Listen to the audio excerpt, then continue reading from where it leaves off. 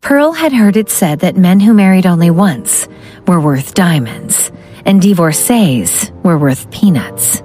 That was why she chose to leave the title of Mrs. Simon behind. She knew that Danny didn't give a damn about being a bachelor or divorcee, but ever since they had met, he had been the one protecting her. She didn't think she had much to give him in return, and so she decided that this would be her final gift to him. Hearing her words, Danny descended the stairs and stretched out a muscular arm, pulling Pearl into his embrace. He kissed her on the top of her head and whispered, "It's a quick procedure to get a new birth certificate. We can come back tomorrow." Pearl looped her arms around his trim waist, burying her pale face in his chest. She shut her eyes. "I'm sorry, Danny. I'm sorry I can't accompany you in this lifelong journey." Danny held her tightly, wishing that he could hold her until he became one with her. "Pearl, you're not allowed to say such nonsense again. We'll come back again tomorrow, all right?" "How about this?" Pearl said smilingly. "When I recover, I will come and make our marriage official. If I don't recover, you're not allowed to forget about me, even after you marry another Mrs. Simon in the future. I want you to remember that I'm the one who left behind the title of Mrs. Simon. I want you to cherish me forever." Danny's eyes were bloodshot, and he burrowed his face in her neck. "Pearl, don't be afraid. We're not facing the end of our journey yet. Don't lose hope. I will find a way to save you. Nobody can take you away from me." Danny wasn't willing to settle for anything less than her full recovery. Pearl took in his clean, comforting scent before pushing him away. She ran her fingertips over his handsome face. It felt like so long since she had been able to take a good look at his face. He was still as good-looking and charming as ever, and she couldn't help but feel like she was falling for him all over again. "Danny, do you still remember the vow you made in your proposal? You said you wanted our relationship to last longer than eternity, that you would hold my hand always and take me with you to the end of this world." Danny took her hand and held it tightly in his. He looked into her watery eyes and asked, "Pearl, will you forget about me?" She seemed to have forgotten the entire world, with the exception of Danny. He was afraid, so afraid, that she would eventually forget about him too. Pearl was trying her best to engrave his face deep into her memory. She wanted to keep him inside her heart forever, so that his presence would never be diminished, no matter how much time had passed. "I'll never forget you, Danny, not in this lifetime." Pearl made her never-ending promise to him. Danny held her in his arms again. "Pearl, you must never forget me. You can't." Back at home, Pearl had returned to her bedroom to have a nap. She felt her energy levels depleting rapidly and needed to have a good sleep. In the study, Danny had one hand in his pocket and the other holding his cell phone. The pharmacology research lab had phoned him. "Mr. Simon, we haven't been able to develop an antidote for the Love Pea poison at this stage." Danny pursed his lips. "Fine, continue with your research." He hung up the phone. Knock, knock. Davis's voice could be heard from outside. "Mr. Simon?" Danny placed his phone back in his pocket before answering. "Come in." Davis entered the room and placed a stack of documents on the desk. "President, I've investigated the matter you entrusted me with." Danny's deep eyes flickered and he reached forward and flipped through the documents in front of him. "I've had some investigators look into the hospital that Lady Beatrice gave birth in 21 years ago. Martha coincidentally went into labor at the same time in that same hospital and gave birth to a baby girl. But," Davis continued, "I sensed something fishy. Martha's childbirth records were intentionally erased. Moreover, someone tried to cover things up, but it only made the issue more conspicuous. Martha's medical records were altered to show that she gave birth at a random hospital in New York." Danny pursed his lips.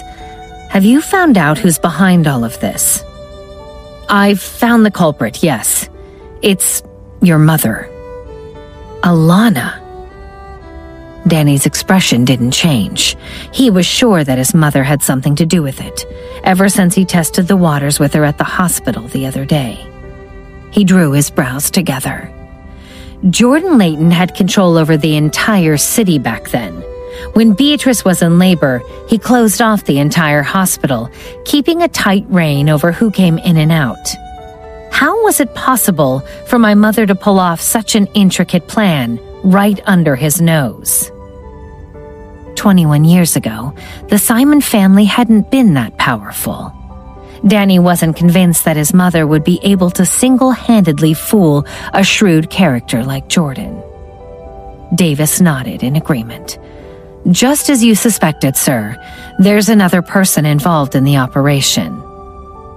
Danny lifted his eyes and muttered a name. Lady Beatrice. He wasn't asking for confirmation, but stating a definite answer. Only Lady Beatrice would have the ability to pull off such an operation right under Jordan's nose. Davis nodded. Yes, Lady Beatrice was collaborating with your mother. Danny returned the document to the desk and tapped his fingers on the shiny wood, deep in thought. Why would they choose to do that? Sir, this is a photograph of Lady Beatrice. Davis placed a photograph on the desk right beside Danny's hand. You'll note there's an uncanny resemblance between Lady Beatrice and your wife. Danny lowered his eyes to Beatrice's portrait, and a sardonic smile hinted at the edge of his lips. Pearl is Lady Beatrice's daughter, and Clarice is Martha's daughter. The two girls were swapped at birth. Vincent and Martha must have played a part in the switch too. The only thing I can't figure out is the reason behind Beatrice's decision. Why would she choose to swap her own daughter? Since even the sagacious Danny couldn't figure it out, Davis didn't bother wasting his precious brain cells trying to come up with an answer. Instead, he said, Jordan Layton's love trial with the Lynn sisters was the topic of much speculation back then. No one knew who Jordan's true love really was, Matilda or Beatrice. My guess is that there's no definitive answer to Lady Beatrice's decision after giving birth. The possibilities are simply endless. The matter of most importance now is that Pearl is the biological daughter of Jordan Layton. She is the true heir of the Layton family. Clarice is merely an imposter, and Martha resorted to such extreme measures to protect her real daughter's treasured status. She's truly evil, trying to disfigure Pearl's face to hide the likeness. We should help your wife regain her rightful status as soon as possible. Danny was deep in thought, and he raised a brow and narrowed his eyes. He was evidently pleased after learning the truth, and Davis's words echoed in his ears on repeat. Pearl is the true heir of the Layton family. 21 years ago in the hospital, he'd been drawn to a newborn baby girl. Her tiny hand had grabbed hold of his index finger, refusing to let go. She had smiled brightly up at him, such a sweet smile. And Danny had been overwhelmed by such a rush of tenderness and love, a powerful mix of protectiveness and vulnerability that he had never felt before or since. That was until 3 years ago, when he had met Pearl.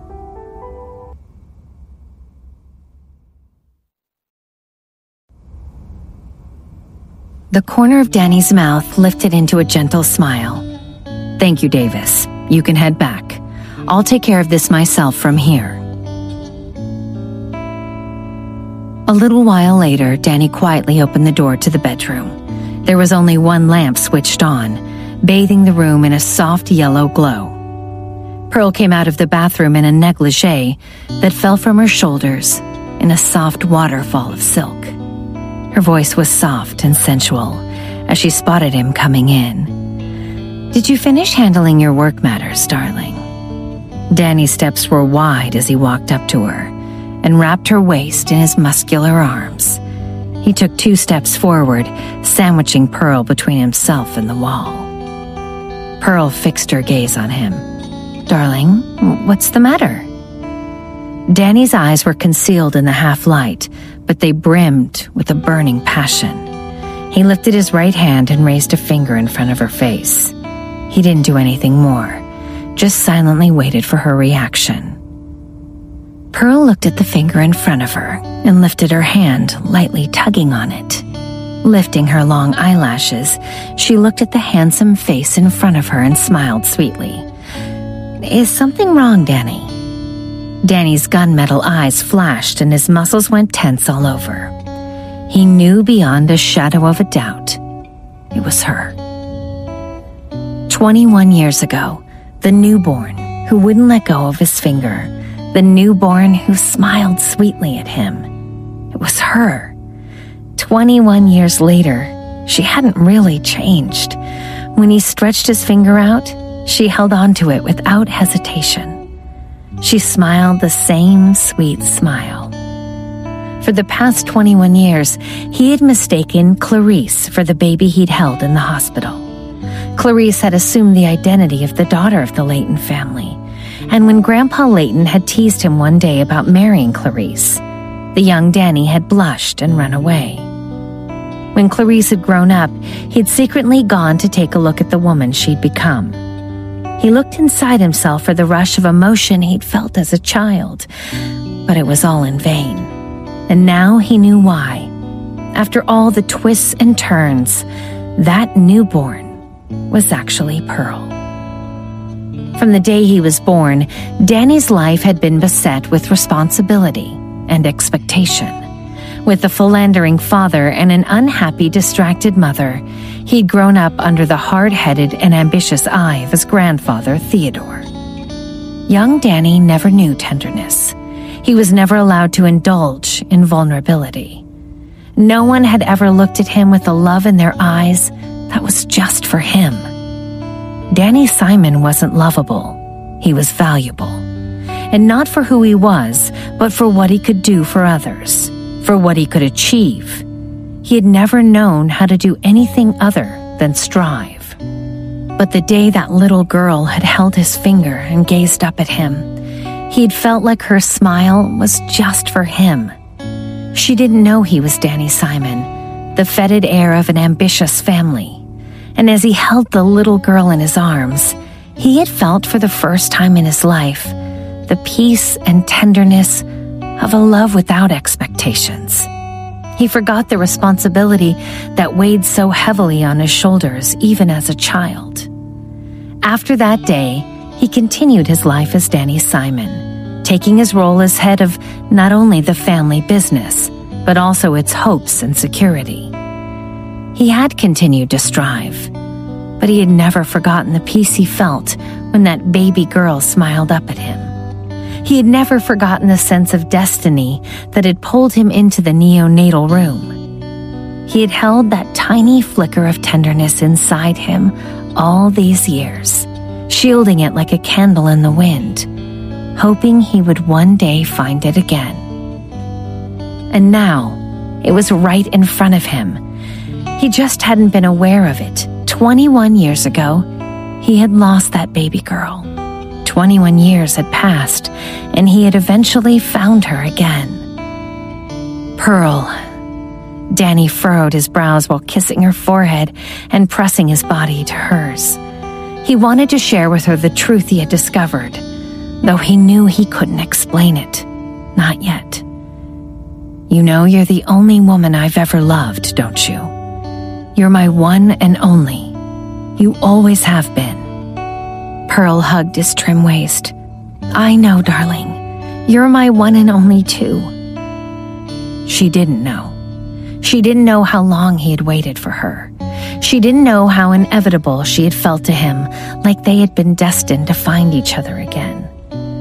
The love Danny felt for her was insurmountable, like the endless sea, the highest mountains. "My love, I'm sorry I'm late." He really was late. If only Pearl hadn't been swapped as a baby, she would have grown up by his side. She would have been able to protect her. He would have been able to protect her and look over her, guaranteeing her a life without worries.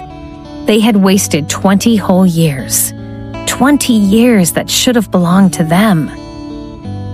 But fate worked in mysterious ways. 3 years ago, he had fallen in love with her at their first meeting. He had unknowingly fallen in love, and his feelings had only grown deeper with time. Pearl felt that something was strange with Danny today. His muscles beneath her hands felt as tough as steel. She could feel something brewing within him. She batted her long eyelashes, her eyes suddenly turning red. She was suddenly overcome with the urge to burst into tears. "Darling, you're here for me now. It's never too late. We can't do anything to change the past. All I can do is ask that you be there for me for the rest of our lives. For the rest of their lives. And beyond that." Danny showered kisses on her forehead. He couldn't seem to stop. One kiss simply wasn't enough. He couldn't figure out why, but he felt his eyes growing moist. This woman had filled up his entire heart. He was happy because of her, but he also felt pain because of her. "And I ask you to be there for me, for the rest of our lives too." His lips traveled down, trailing soft kisses until he reached her mouth. Pearl smiled brightly, running her hands up his chest to tangle in his hair. She returned his kiss, forgetting everything else in the world except for the feel of his lips on hers. They broke apart a few minutes later, their faces flushed and both of them breathless. But they were still so close that they could feel each other's heartbeats. Danny ran his hands down Pearl's back and swallowed. "Pearl." He knew she'd been feeling weak over the past few days, and he didn't even dare to indulge in their kisses. He was afraid of losing self-control. He wanted to restrain himself, worried that he was asking for too much, and she wasn't strong enough right now. Whenever he hugged her, kissed her, or just after a day of not being able to see her, all he wanted to do was ravish her. She was right. He was just like a wolfhound. The only thing stronger than his desire for her was his need to protect her. But still, it felt a little torturous for him. He wanted her so much, but he was afraid that her body wouldn't be able to handle it. Pearl wrapped her arms around his neck and kissed him with her glistening, swollen lips. "Danny, I need you, darling. I'll always belong to you." She buried her face in his chest. "I'll always belong to you." She belonged to him and him only. "Baby, look at me." Danny kissed her red lips while coaxing her in a soothing voice. Pearl slowly looked up and he pinned her under his heated gaze. Pearl's pale face slowly flushed in two, and she bit down on her lower lip. This man was the love of her life. Danny's lips were on hers as he muttered, "My one and only." Fate had finally brought them back together. She had given him his purpose in life. An hour later, Pearl was exhausted, and she lay in bed with her messy bangs plastered to her warm forehead.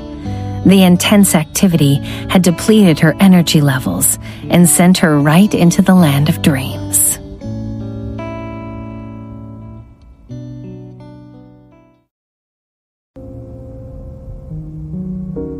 Danny covered her with the blanket and leaned over to kiss her delicate face before walking over to the balcony. His open shirt billowed in the chilly wind, and he pulled out his cell phone and dialed a number. It rang once before the person on the other line picked up. A nonchalant baritone voice said, "Hello, Danny." It was Jordan. Danny's white shirt was untucked and undone, and his brown chest was exposed, giving off an indolent but magnetic aura in the moonlight. His deep eyes focused on the twinkling lights in the distance, and he curled his lips and said, "Jordan, do you have any free time? Let's meet." "Anything special?" Jordan replied with just 2 words. "Actually, yes." Danny gave a similarly succinct word response. I'll be attending Xander's engagement ceremony in 2 days. I'll see you there. See you there. At the ground floor of Miss Travis's apartment block. A Bugatti Veyron gradually pulled up to a stop at the curb. The window rolled down to reveal a handsome, refined face. James had returned, his large palm pressing on the steering wheel, and he looked up at the apartment window. A warm light shone from inside. She was still awake. James took a deep breath. It had been half a month since he had last seen her. He knew that she didn't wish to see him, and so he had gone overseas for work for 2 weeks. He had asked his secretary to line up meetings one after another, so that he didn't have time to think of her. But he was only deceiving himself. He missed her. He missed her so much he felt like he was going insane. He had driven here as soon as he got off the plane. Would she still hate him when she saw him again? James faintly curved his thin lips. He took another deep breath, opened the car door, and stepped out into the night. Ding dong! Ms. Travis heard the doorbell ring. Who could it be? She hadn't been expecting anyone. When she saw James, her eyes lit up with joy. James, you're back! Ms. Travis, James greeted and entered the house. He asked in a hushed voice, "Where's Lana?" Seeing how much her son-in-law had missed her daughter, Ms. Travis felt pleased. She pointed down the hall and said, "In the bedroom. I'll hand Lana over to you now, James. I've got my line dancing class this evening." Ms. Travis made her way out of the apartment, giving the two of them some privacy. James's footsteps were light and steady as he walked over to the bedroom. The door was ajar, and James saw an exquisitely graceful figure sitting on the bed, her back facing him. He took one glance, and his tall body immediately stiffened. Lana was wearing a pair of white cotton pajama pants and a white tank top. Her hands swept her long hair aside, revealing her graceful back. She furrowed her eyebrows and grumbled, "Mom, what are you doing? Quickly, help me clean my back. I don't care what you say, I'm having a real bath tomorrow. I'm telling you, not letting me bathe during my recovery period is just wrong. The idea is old-fashioned and obsolete." Lana had tried to secretly take a bath the day before, but her mother had caught her. Ms. Travis had been watching her like a hawk and said that she would help wash her back. When she didn't hear a response, Lana huffed, but didn't turn her head. "Mom, come here quickly," she urged. "Come here quickly." The words had a hint of a spoiled child whining, and they entered James's eardrum like a curse. He walked into the room uncontrollably. "The basin's there, Mom."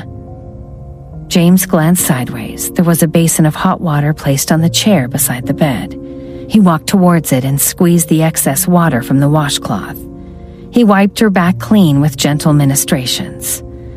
The wet cloth glided across her smooth skin, leaving tiny droplets of glistening water. The tank top revealed her slender waist, and his eyes wandered over the perfect S shape of her body. James's throat felt like it was on fire. "I'm going to take off my tank so you can do the rest. Don't look." "I'm going to take off my tank so you can do the rest. Don't look."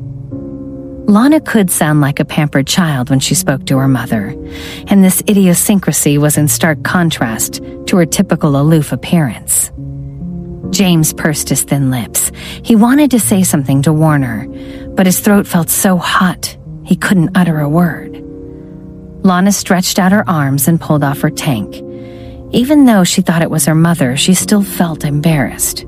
After all, she was already an adult. She wrapped her arms protectively around her chest, turned her head and said, "Mom, you..." Her voice trailed off as she was met by the handsome and refined face of James. He was very tall. She needed to raise her head to look up at him. Now his eyes were fixated on her bright and smooth chest. He was unable to avert his gaze in time, and when he saw that she was looking, he raised his eyes, and his gaze fell on her pretty face. He hadn't seen her for half a month. Under the meticulous care of her mother, she looked to be in good health. Her face was fair, her lips were red, and every feature of her face looked enchanting. James's handsome eyes gradually reddened. Both of them exchanged eye contact. The atmosphere in the room became haunted and stifling. When Lana registered his presence, her gaze turned aloof. James licked his dry lips and stuck one hand into his pants pocket. He hoarsely said, "Sorry, Lana stood up and approached him. She pushed up onto her tiptoes and kissed his lips. James' dark eyes instantly narrowed. He never would have imagined that she would take the initiative to kiss him. She actually kissed him. The feel of her soft and sweet lips brought him back to reality. She had indeed kissed him. James felt his blood boil in that instant. His muscular torso tightened, and he gradually knitted his brows. He gently opened his mouth to take in her red lips. He swiftly knitted his brows. It was not that it didn't feel good, but James dared not touch her. She was still nude above the waist. He didn't know where to put his hands. He pulled back a little and hoarsely whispered, "Lana Banana, you're still in recovery. We can't." Lana bit down hard on his lip. The piercing pain was enough to make him lose control. James groaned and wrapped his powerful arms around Lana's slender body, the body he had lusted after for so long.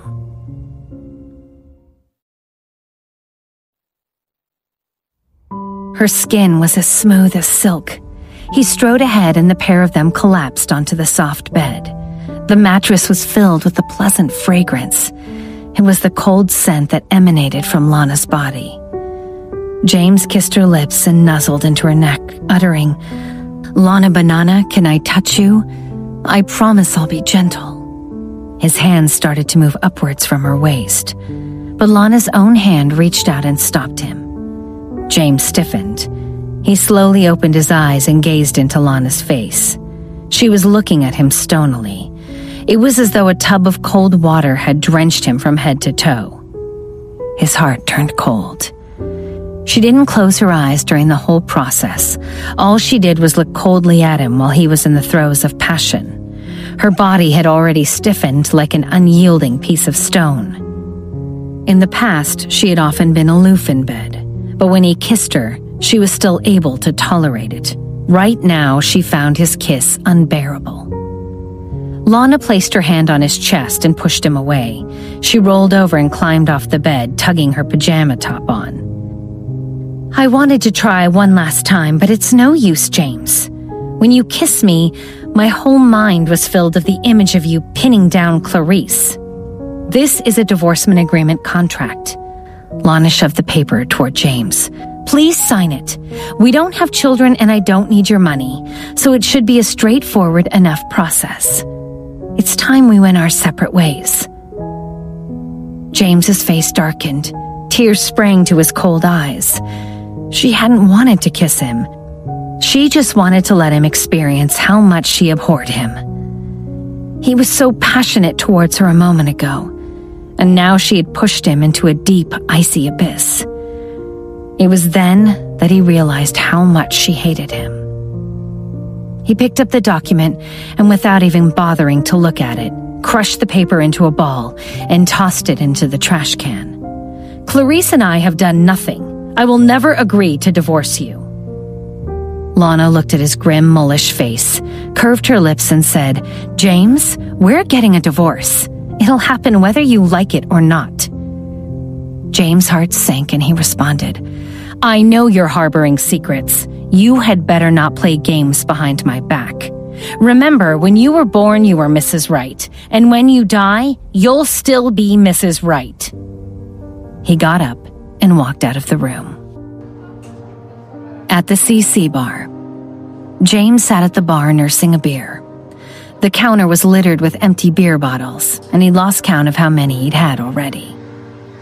"James, why are you sitting there drinking alone?" A familiar voice materialized beside him. It was Clarice. The bartender placed a cocktail on the counter, and James grabbed it and downed it in one. He ignored Clarice. Clarice was unhappy. She felt that James was becoming increasingly apathetic, pulling further and further away from her. "James," she whined, and stretched her hand out to tug at his shirt with the mannerism of a spoiled child. James dodged her hand, not even allowing her to touch the corner of his shirt. His eyes narrowed faintly as he glanced over Clarice, exuding deep displeasure and intimidation. This was the first time he had looked at her like that, with a look so close to revulsion. Clarice retracted her hand and tried to conceal her resentment. She sat by James's side. "James, let me drink with you." James suddenly felt a wave of heat rising up within his muscular stomach, making him feel unwell. He abruptly raised his head and glanced at the bartender before him. "What was that drink you just gave me?" The bartender's eyes met James's frosty gaze. He quivered and pointed to the glass on the counter. "It's a one-night stand, Mr. Wright. Didn't you ask for it?" One-night stand. The same drink Pearl had gotten wasted on before. He had drunk it by mistake, gulping down the entire glass. It was all Lana's fault, making him so confused. He had already tolerated half a month of not seeing her. And when he had finally seen her again, she drenched him with a bucket of cold water. When he arrived at the CC bar, he was filled with fury and had ordered a lot of alcohol. James felt the room starting to spin. He stood up from his bar stool and swayed a couple of times. "James, let me help you." Clarice swiftly held his arm.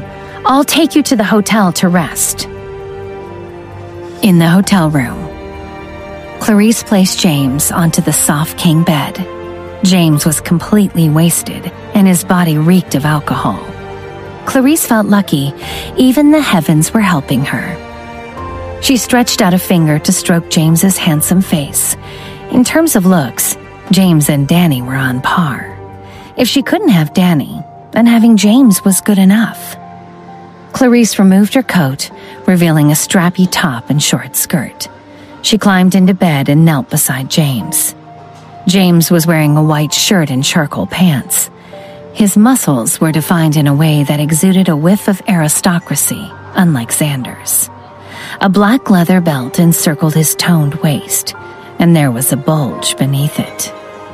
Clarice curved her red lips and reached out to loosen James's belt. She would become James's woman after the die was cast. At that moment, James suddenly opened his eyes, and his gaze fell squarely onto her face. Clarice hadn't anticipated that he would wake up. She leaped up in shock, with her hand still on his belt, and smiled seductively. "James." James slowly raised his hand and touched Clarice's face. In a daze, he muttered a name. "Lana Banana.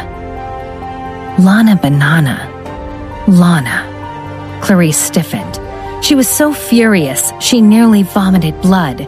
James was so drunk that he actually thought she was Lana. "Lana Banana, it's really you. You've come back. I know you didn't intend to make me angry. Don't mention the divorce anymore. I'll never agree to it." James had mistaken Clarice's face for Lana's. He slowly stroked Lana's pretty face. "Lana, James stretched out his large palm to hold Clarice's slender arm and forcefully pulled her onto the bed. "Oh!" Clarice let out a cry. At this moment, James rolled over and pinned Clarice down. He looked at the face beneath him lovingly. "Lana Banana, I have something to tell you. I love you. I've loved you for a very long time. I didn't marry you just because of Clarice. I really wanted to marry you. I saw you for the first time years ago, and I just couldn't forget you. Please don't divorce me. Please don't do it, Lana Banana. I beg you. I'm really begging you." "I did pin down Clarice, but I didn't do anything with her. I know it bothers you. I'm wrong. It was wrong. But I don't know how to make up for my mistake. The clock can't be turned back. Won't you give me one more chance?"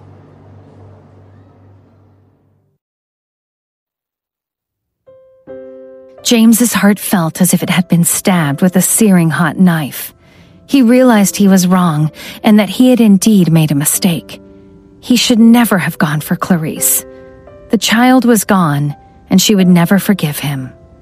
Not only had he lost the angel from his childhood, soon he would lose his wife too. He had a bad premonition that she would leave him very soon. But he loved her. He really loved her. Clarice listened to James' confession and swiftly clenched her fists. She dug her fingernails into her palms and didn't feel any pain. So it turned out that James really did love Lana, and he had loved her for many years. All along, she had thought it was strange. The way that James had been treating Lana was unusual. Now she knew. He had actually been in love with her for years. Clarice's eyes were filled with jealousy, hatred, and an unwillingness to concede defeat. Danny and James were supposed to belong to her, but now Danny had been snatched away by Pearl, and James was being taken away by Lana. In the end, she was left with nothing. Her rich girl status was just a sham. She refused to take it lying down. Clarice suddenly curved her lips. She reached out and undid the button on James's shirt and coyly said, "James, I'm Lana Banana. I won't divorce you. I love you too. Tonight I'll give myself to you. Won't you take me?" In his drunken state, James's muscular body was restless, and now he felt Lana undoing the buttons on his shirt, asking him to take her. His eyes blazed with desire. "Lana Banana, I want you." James reached down and lifted Clarice's skirt. Clarice quietly whipped out her cell phone and switched on the video chat function. In her bedroom at her mom's apartment, Lana's cell phone rang. She glanced down at the screen. Clarice had initiated a video chat with her. What was Clarice up to now? A frosty smile played on Lana's pretty lips. She swiped the screen, accepting the video call. The video chat opened, and Clarice's tender cries were heard. Lana saw a large hotel room bed, a handsome man pinning down a woman, both of them in various states of undress. Lana could see the man's side profile. It was chiseled and handsome, and most certainly that of her husband. Clarice lay underneath him. She looked at Lana through the screen and laughed happily, moaning sensually into James's ear. Lana quivered. Her heart felt like it had been pierced by a needle, and she felt faint pricks of pain. So Clarice had intended for her to watch their live stream action. James and Clarice were having an affair. Again. Lana placed the cell phone on her bedside table. If Clarice wanted her to watch, then she'd watch. She wanted to see James and Clarice rolling about on the bedsheets, to see every single detail. It was the only way she could completely eliminate this man from the depths of her heart. Clarice worked hard to put on a good show. She hurriedly straightened herself and reached out to tug on James' leather belt with both hands. "James, hurry up. I want you." She pulled James's belt open and yanked his zipper down. Clarice was about to make another move when James suddenly grabbed her hand. He felt his head throbbing in pain from the strong alcohol shots. He dazedly looked at Clarice. "Who are you?" With Lana watching, there was no way Clarice could say she was Lana Banana again. She hastily threw herself onto James. "James? What's the matter? You don't want me anymore." James clumsily rolled off the bed. "Who are you? You're not Lana." Lana wouldn't do that. Lana didn't like him to kiss her. She would never initiate any kind of intimacy with him. Clarice's face fell upon hearing this sentence.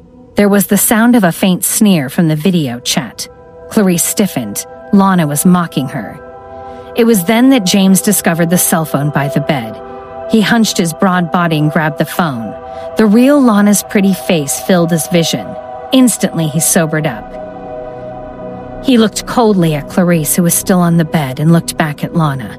He lifted his pants with one hand and explained in a bewildered manner, "Lana Banana, listen to me. Things are not how they look. I didn't." Lana stared at James's disheveled state, and her lips curved into a frosty smile. "You weren't being groped just now?" James quickly shook his head. "No!" Clarice didn't touch him. She really didn't. Lana gave a short laugh. The screen went black as she hung up. She disconnected the call. She didn't listen to his explanation. Perhaps she didn't believe that Clarice hadn't groped him. Although Clarice had started to remove his pants, she hadn't actually touched him at all. He hadn't let her. The effects of the alcohol reverberated through his body. He had thought Clarice was Lana. James raked a hand through his neat hair, tugging at it forcefully. What was he doing? How did he end up in bed with Clarice? How had he gone insane? He walked away. Seeing that James was leaving, Clarice jumped up and grasped his arm. "James, please don't go. Get the hell off me." James shoved Clarice aside and glowered at her dangerously. "If it wasn't for the fact that you saved me when we were kids, you'd already be dead. Get lost." James strode from the room and slammed the door behind him. He had left. He had really left. Clarice felt defeated. Such a good opportunity had presented itself to her. She had been so close to betting James, but she had just lost out. Why was it that she always missed out? And not only that, the truth was, it hadn't really been her who had saved him when they were younger. It had been Lana. If James realized the truth, what would he do? The only reason James was helping her now was because of what happened during their childhood. His heart had been held captive by Lana. There was so much hatred and so much fear. Back in the apartment, Ms. Travis had returned. She filled a small bowl with grapes and took it to Lana.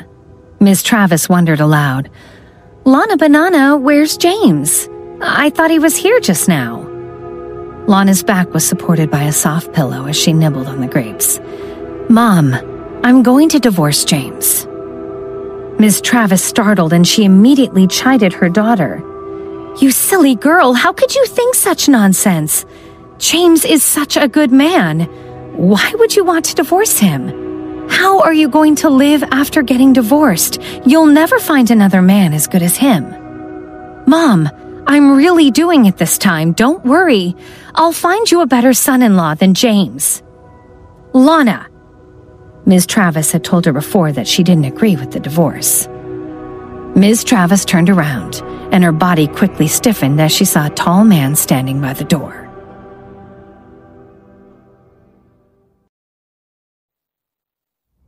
James had come back. She didn't know when he had arrived or whether he had heard the conversation just now. Ms. Travis felt embarrassed. "James, you're back again." James's handsome face was emotionless. He felt like he was trapped in a gust of cold air that was suffocating and oppressive. He seemed to be trying hard to suppress his emotions, yet also had an air of indifference. He looked straight at Ms. Travis and said, "I'm back." "Well, come in, dear. You sleep in here with Lana Banana tonight. I'm going back to my room." Ms. Travis swiftly left. James strode into the room and closed the door with a bang. Lana had just finished her grapes and was now lounging on a soft cushion, leisurely flipping through an entertainment magazine. She didn't look at him at all. The atmosphere was icy cold. James stared at her pretty little face and moved his lips. "I drank too much at the bar, and Clarice took me back to a hotel room. I mistook her for you. We didn't do anything, Lana." His explanation was hoarse and stilted. "I know," Lana replied, the very picture of nonchalance, as though she was patronizing him. James clenched his large fists. He stared at her for a moment before turning and heading toward the bathroom. "What are you doing?" he heard Lana ask. James furrowed his brows and responded, "I'm going to shower." "You're going to shower or to pleasure yourself? James, don't even take one step into that bathroom." His body was still not back to normal. The effect of the one-night stand was still lingering. The heat thrumming through his blood expressed his need for relief. In one glance, she knew what he was intending to do. James's broad back stiffened, but he continued to make his way toward the bathroom. Lana closed her magazine and walked over, blocking his way. "James, don't you understand me?" James was engulfed in the cold, fragrant scent from her body. His Adam's apple bobbed and his body became rigid. I feel terrible. Please let me use your bathroom.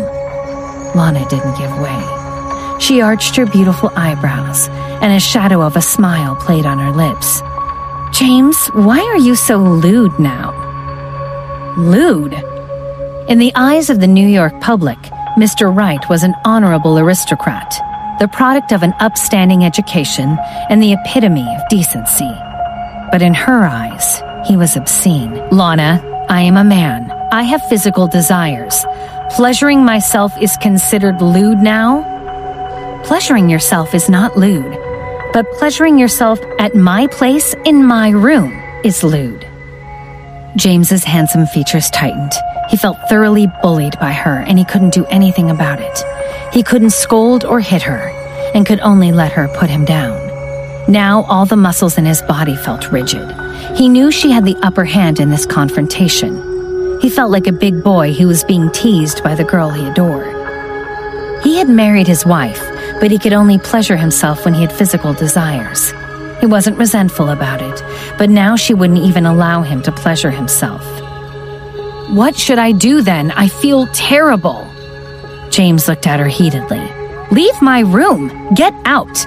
You can find any woman, maybe someone like Clarice or Rosalind. Take your pick.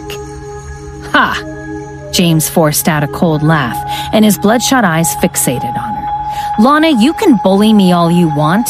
You think that I can't do anything about it? You're certain that I'll never go and look for other women? You're just taking advantage of the fact that I adore you. You're just taking advantage of the fact that I adore you. Lana heard this statement and curved her pretty red lips. But I don't like you anymore. Whether you like me or not is your own matter. It's none of my business. James's breathing slowed down. The knuckles of his clenched fists cracked audibly. He lost control of his emotions and tried to push past her into the bathroom, but Lana blocked him again. In the next second, James reached out and grabbed Lana's arms, pinning her against the wall. Bam! His large palms hit the wall on either side of her head. James hunched his broad shoulders and enveloped Lana in his dark, oppressive shadow. He brought his face close to hers and let out a cold laugh. Mrs. Wright, I know you don't want me to touch you, and I have never held out hope for that to change. I just want to use your bathroom to seek some relief, but you're even denying me of this. Do you know how annoying you're being right now? Lana smelled the alcohol emanating from his body. He had indeed drunk a lot tonight. Their bodies were practically glued together, his muscular frame pinned against her, and she swiftly arched an elegant eyebrow. Her body became rigid beneath his as the intimate physical contact repulsed her. She felt there was something wrong with her, as she could no longer tolerate a man's touch at all. Her frigidity was getting increasingly worse. James, you dare to touch me? She coolly asked. James felt her body stiffening. He hadn't even done anything, and she was already so cold. But he didn't retreat, pinning her against the wall even more forcefully. He curved his dark lips and sneered, Look how frigid you are. If you were to divorce me, would any man want you? You want to find a man better than me? Lana, when are you going to wake up from your dream? He had heard the conversation between her and her mother when he was standing outside the door. She must be serious about divorcing him this time if she had already informed her mother. Her mother was in poor health, and Lana dared not agitate her unnecessarily. James thought she was being naive. She couldn't even perform the most basic act between husband and wife. What man would even want her? Play-Doh? Lana swept a lock of her hair from her face and tucked it behind her ear. She shoved him back and said, I don't need you to worry about what kind of man I'm looking for. Let go of me. Her soft hand brushed against the tight and defined muscles on his body. His eyes swiftly reddened, and he trapped her between his chest and the wall in a domineering manner. I'll never let you go, Lana. You belong with me. Lana realized this man was not only lewd, but insane. She already allowed him to go and find other women. What was there to be unhappy about? What was the point of suppressing himself like this?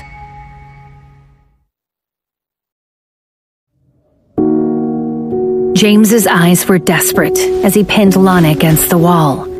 Lana turned her head to the side, refusing to look at him. James grasped her face, forcing her to look at him. His voice was hoarse, his breath hot against her cheeks. "Lana Banana, just stay with me. When I'm around, no man will ever dare to come near you. I'll take care of you. I don't care if you don't want to be intimate with me. I promise I won't force you. It's enough just to be by your side." "James," Lana said through gritted teeth, "listen to me. I don't want you. It's not enough just to be by my side. You know it's not. You want my body too. I don't want that, and I don't want you. Just let me go, damn it." James glowered at her, and a faint smile played on his lips. "You're being unreasonable, Mrs. Wright. I gave you everything in the past, and you didn't seem to hate it so much then." Lana's eyebrows furrowed, and she retorted, "And I've given back more than what you gave me, haven't I?" She had given back the seed that he had sowed. Their child was gone. Lana had called out the elephant in the room, and the ambiguity in the air disappeared without a trace. James's handsome face fell as he remembered the child that they had lost. The child that was the source of the aching pain in his heart. Not only that, but now he knew she was likely to miscarry again in the future. No one had told her yet. Perhaps she would never have the privilege of becoming a mother. James's heart felt like it had been stabbed. He could still remember when they were at the Borgata. He had kissed her so passionately till her face was flushed and she became breathless. At that point in time, she still had feelings for him. It was him who had caused her to be in this state now. "I've already given up my child for you, and you're still refusing to leave? Do you want me to return this set of pajamas to you too?" Lana raised a hand and started to unbutton her pajama top.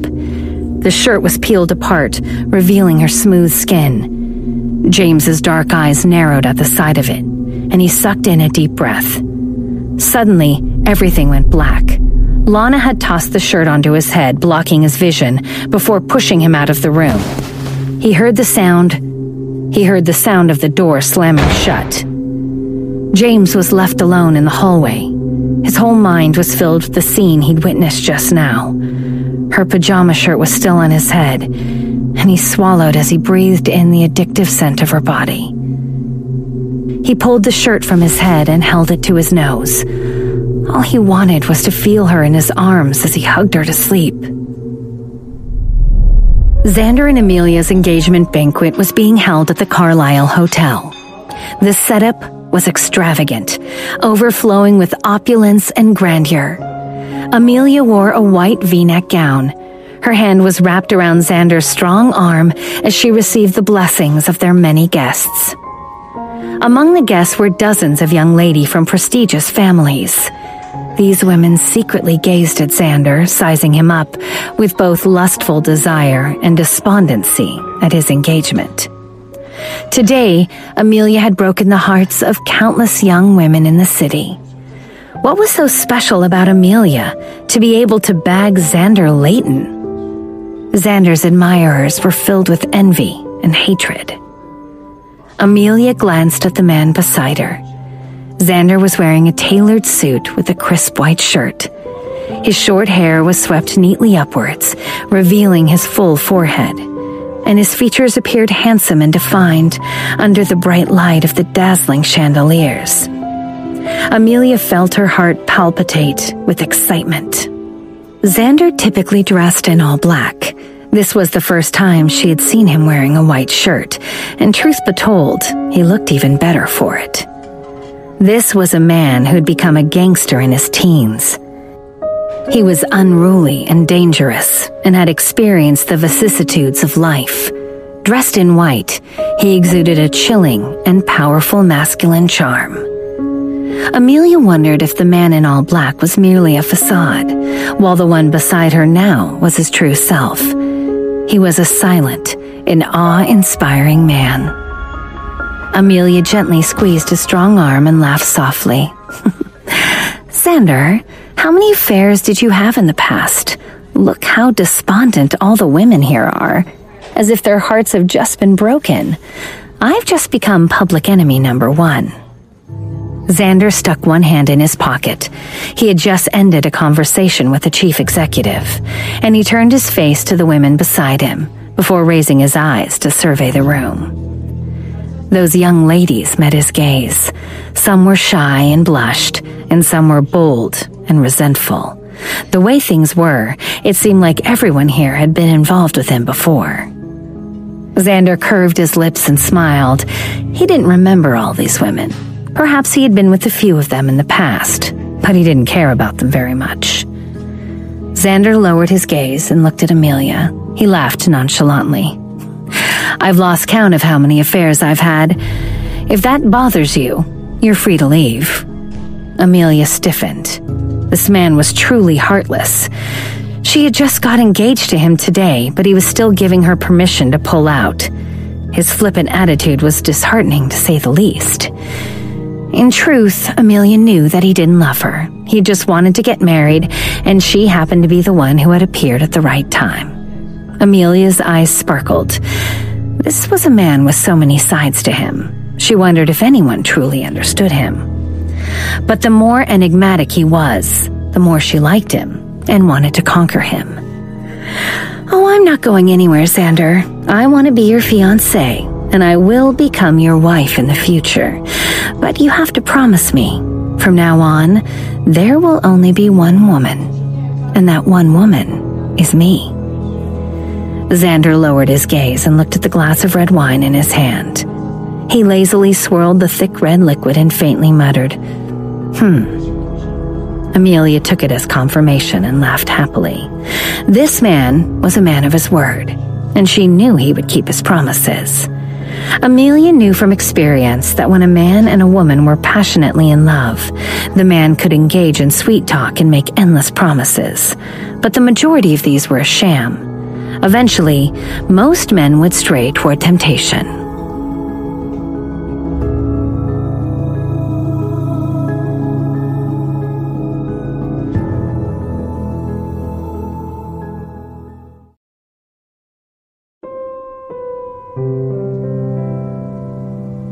Xander, on the other hand, had seen the world in its entirety and possessed everything he desired while he was young and frivolous, including power, fame, wealth, and women. Although he was not perfect, he was a trustworthy man. Once he had chosen a woman, she would be the only woman in his whole life. He was a man with many vices and flaws, but the one thing that was clean about him was his heart. His heart, which had been hardened by the ravages of time and vicissitudes of life, had never been touched by any woman before. Deep down, he wanted to know what it was to adore someone. He wanted to experience what it was to be in love. At this point, he heard a commotion and someone said, "Quick, come see. Danny and Pearl Simon have arrived, and Miss Ginny is also here." Ginny. This name made Xander's face twitch. He turned his broad, muscular body around and looked towards the door. Danny entered holding Pearl's hand, and they were followed by Ginny. Wow, Miss Ginny is so pretty. Her and Pearl together are like a beautiful painting. All eyes are on them. I think this is the first time Jenny's made a public appearance. I suppose she's old enough to formally enter the ranks of the social elite now. Wow, what a ravishing beauty. She's going to have the sons of every prestigious family in the city at her heels. As Xander saw Ginny, shock flashed across his brown eyes. Ginny was wearing a flowing ivory dress, and her long hair curled freely around her face. Her eyes were icy cold, and her features looked like they had been exquisitely drawn by an artist. Her skin was dewy, and she glowed with a breathtaking beauty. Up till now, she had always worn loose, baggy clothing, and this was the first time she had been seen in an outfit that accentuated her slender figure. Xander's eyes swept over her from head to foot, and he felt his mouth turn dry. "Xander, I wish you a happy engagement," Danny said as he walked over. Xander curved his thin lips. "Thank you, Danny." "Danny, this is..." Pearl was confused. "Pearl, this is Xander Layton." Xander glanced at Pearl and knew she was starting to lose her memory. The final effect of the love pea poison was amnesia, followed only by death. At the pause in the conversation, another CEO chimed in. "Miss Ginny, we're all here to celebrate Mr. Layton's engagement today. Have you brought a present for the happy couple?" Ginny walked over and arrived at Xander's side. She looked at his handsome face and said with a delicate smile, "Of course I've prepared a present." "Well, show us. We're all dying to see it." The crowd gathered around Xander and laughed. "I can't tell all of you what it is. I can only reveal it to Xander." Her words only made everyone even more eager, giving rise to an air of mystery. "Mr. Layton, Miss Ginny wants to tell you all about the present. Quickly, hear her out." Xander's brown eyes landed on Ginny's beautiful face. He didn't budge. Ginny took the initiative and tiptoed at his side. She leaned against his muscular body. Xander could smell the faint, sweet scent from her body. But beneath that, there seemed to be another unique smell coming off of her. Xander's nose wrinkled. He sniffed again, but scent seemed to have disappeared. Ginny's lips were beside his ear. Her voice was so soft that only he could hear her when she said, "Xander, do I smell nice?" Xander's thick eyelashes moved a little, and his eyes blazed coldly. There was something off with the way she smelled. "It's my present for your engagement, Xander. Aphrodisiac scent." Ginny stepped back and walked away. Xander glared viciously after her. She was outrageous, turning up to his engagement banquet wearing a drug designed to lure him to her. Xander felt his body gradually starting to feel warm and restless within. "Mr. Layton, shall we commence the engagement banquet?" A staff member came over to ask. Xander tried to suppress the rising heat within his body and said, "Let's wait a while. Jordan's still not here." Danny looked down at his watch on his wrist. Jordan should have arrived already. He gently squeezed Pearl's hand in his. "Pearl, are you cold?" Today, Pearl was wearing a long pink dress with her silky black hair hanging in loose waves around her shoulders. She looked at Danny with her bright eyes and gently shook her head. "I'm not cold, but darling, how long are we going to be here?" She wasn't enjoying being out. It was so boring and she didn't recognize anyone there. Danny's low and irresistible voice was laced with tenderness and adoration. "Very soon. Just hold on a little longer, Pumpkin." Time went by, but Jordan was still nowhere to be seen. It was already past the time they had arranged to meet. The distinguished guests were flummoxed.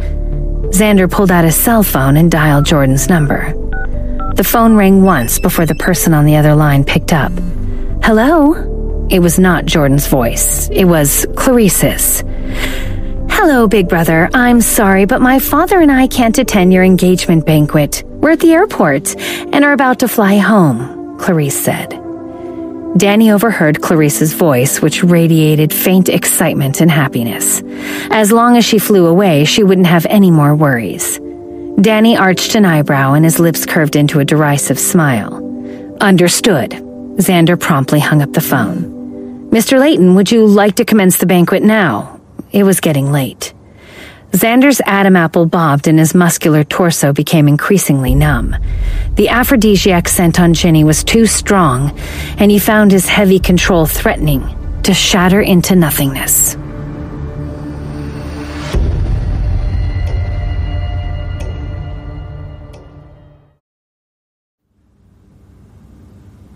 "Just give me a few minutes. I need to go upstairs," Xander said in a nonchalant manner before he strode from the room. In his hotel room upstairs, Xander kicked open the bathroom door. He gripped his cell phone and rasped into the speaker. "Billy, get me an antidote. I've been drugged with aphrodisiac scent." He hung up the phone and threw it on the counter before pulling off his shirt and pants and standing under the cold shower. Billy would need some time to concoct the antidote. In the meantime, Xander needed to cool himself down. The icy water hit his defined muscles. The droplets cascaded down his muscular chest and trickled into his 8-pack and the V-cut of his pelvis. It was a provocative scene. If the women downstairs could see him like this, all hell would break loose. After showering for a few minutes, he felt somewhat better. Turning off the tap, he stepped out and wrapped a towel around his muscular waist, walking out of the bathroom. He stepped into the bedroom, and his broad body promptly stiffened. Jenny had come. He didn't know when she had arrived. Had she been waiting here the whole time? Rage flashed across Xander's eyes. He glared at her ferociously and moved his lips into a snarl. "Get out!" Jenny's icy cold glaze slid from his handsome face to the towel wrapped low around his waist. Little beads of water clung to Xander's bronze skin, and his hair was hanging loosely in his brown eyes. Jenny's gaze was fixated on him, and he turned so that his back was facing her and she couldn't see him. Jenny walked over and stretched out her arms to hug his muscular back. Her delicate scent wafted from behind him. Xander felt like his throat was on fire. Shit! So much for the cold shower. "Jenny, I will only say it one more time. Get out. If you don't, I will get someone to throw you out." Before he could complete his sentence, he felt a gust of cold air down below. The towel wrapped around his waist had been snatched away. Xander's breathing hitched, and a terrifying rage ripped out from his chest. He turned around and glared at her. Jenny backed away, clutching his towel in her hands. The chandelier in the room dazzled over her face, accentuating the softness of her features.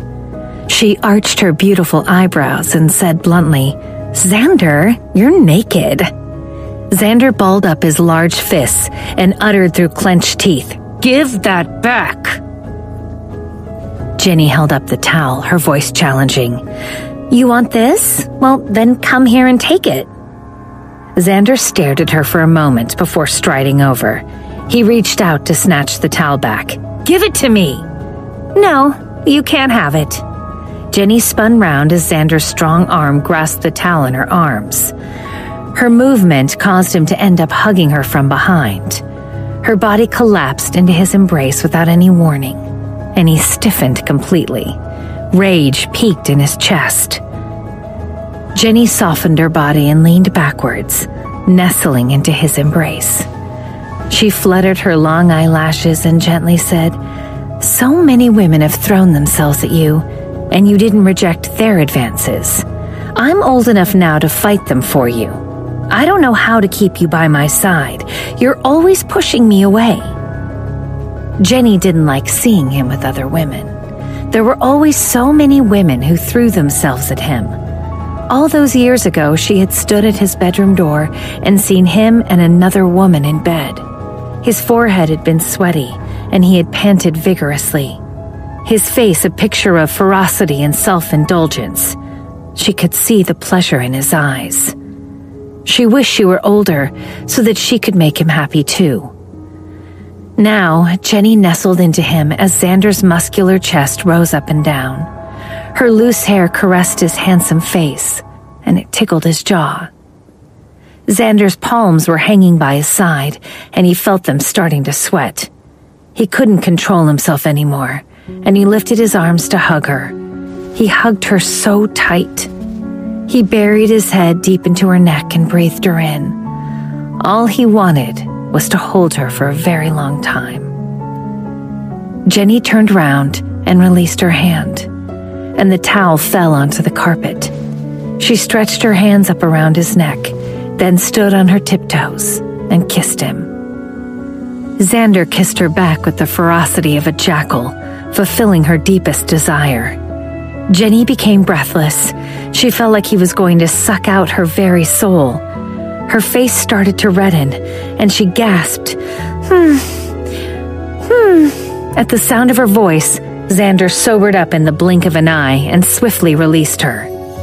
Jenny gasped for breath, her lips swollen from his kiss. She looked at him with bright eyes. She had so much to say to him, but she was unable to express herself. Xander slowly stepped back. He could no longer be so self-indulgent.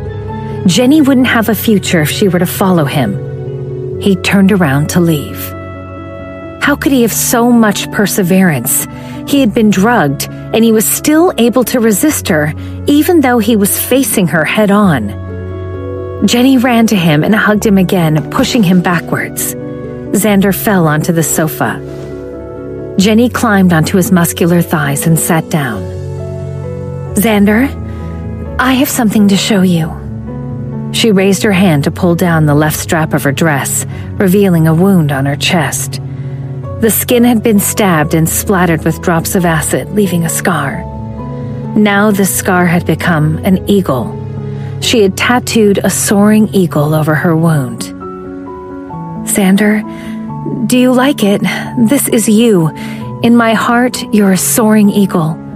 Now I have you etched on my heart forever."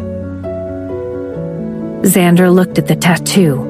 The eagle spread its wings across the fair skin of her chest. It was like raw ferocity juxtaposed against the gentleness of pure snow. He didn't think a tattoo would suit her, but when he saw it there on her skin, he was surprised at how much it looked like it belonged there.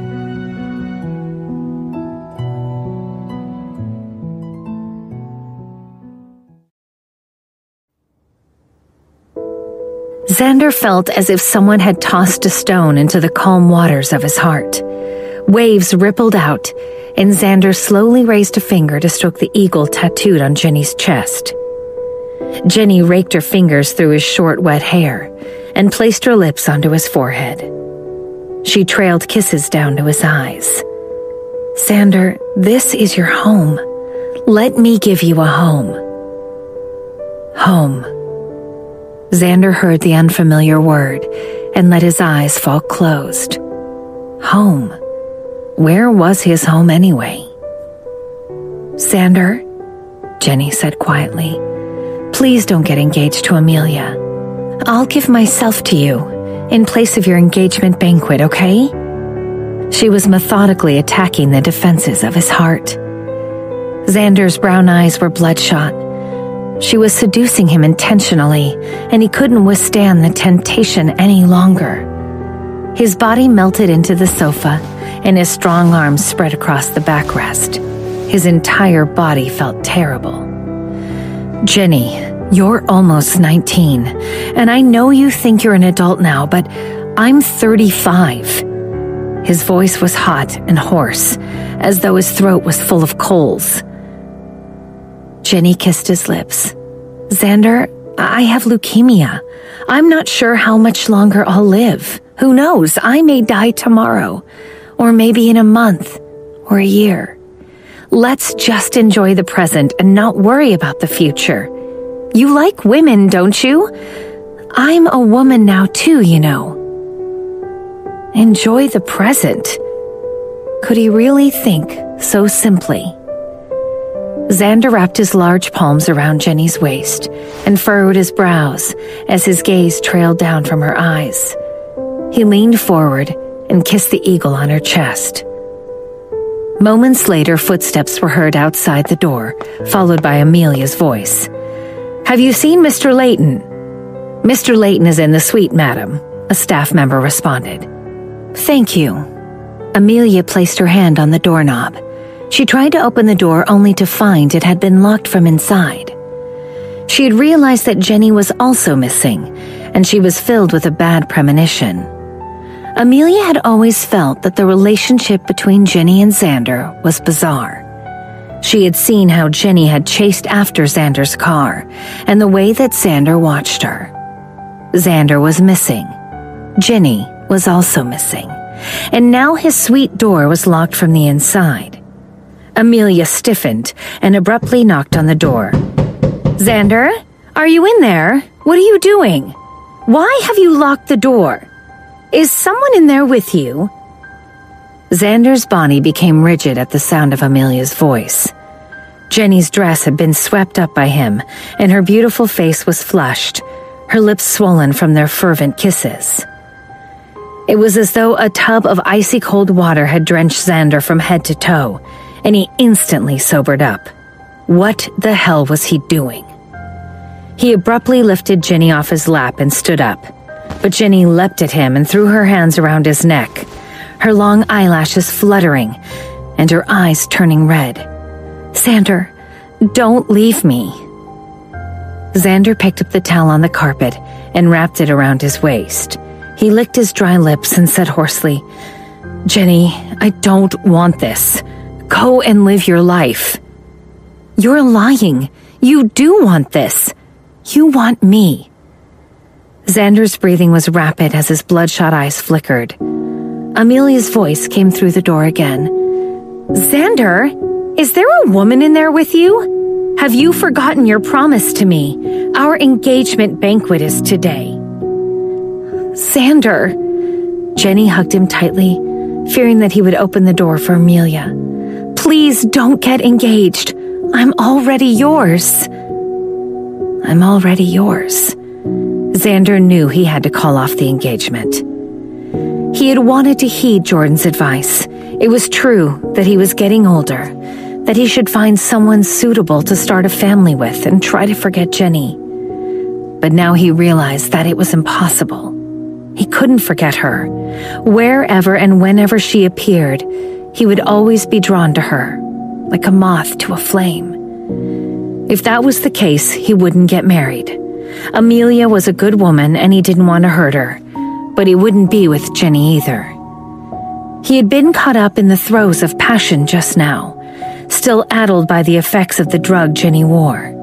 It was the first time in years that he'd lost himself like that, but now he had regained his clarity of mind. The best thing he could do was stay single. If he didn't get attached to anyone else, he wouldn't end up hurting anyone else. Being single for the rest of his life wouldn't be so bad. He reached out to help Jenny straighten her clothes.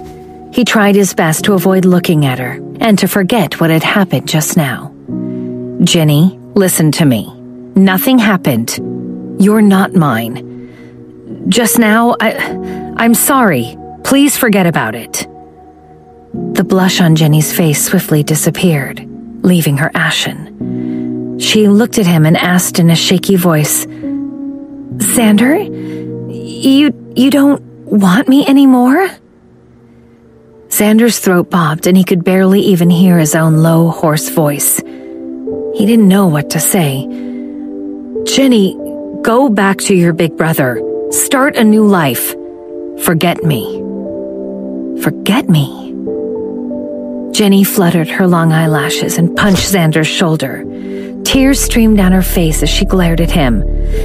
Asshole! You absolute asshole! Xander didn't move as she pummeled him. Jenny punched and kicked and shouted, What is this? Xander, I'm yours! You pull me in and then push me away over and over. You're a jerk. You just like playing with people's feelings. Jenny continued to hit and scold him. Suddenly, she dropped her fists and hugged Xander tightly. She wrapped her body around his like an octopus.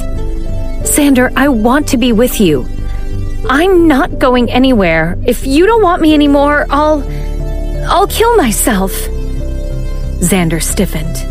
That way, everyone will deem you a beast. They'll think that you drove me to my death. You think you can just walk away from me, do you? I won't make it that easy for you.